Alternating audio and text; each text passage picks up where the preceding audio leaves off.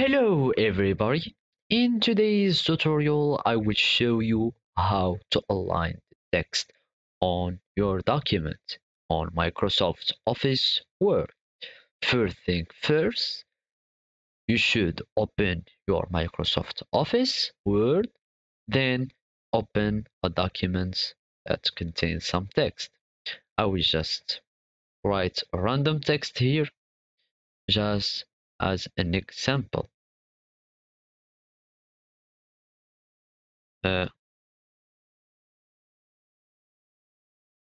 let's have it like this, and this is uh, our text. So now we are going to align our uh, paragraph or text. So first thing is to go to Home tab or the Home ribbon. After you click on it, you will uh, go directly to the paragraph settings or paragraph section.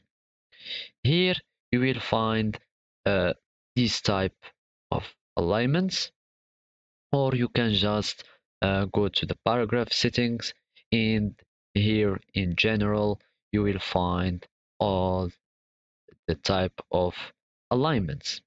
So if I click on right, you will find that my text is already went to right, or you can just click on this one.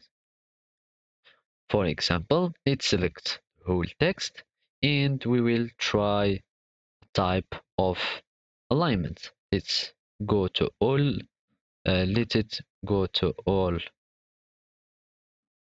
right. As you can see, it went totally to the right. This is for the alignment with the page. Now let's align the lines between each other. So as you can see, if I click on justify, it should uh, justify the text between each. After we click, it is now aligned. So those are the methods how to align your text on Microsoft Office. So thank you for watching and goodbye.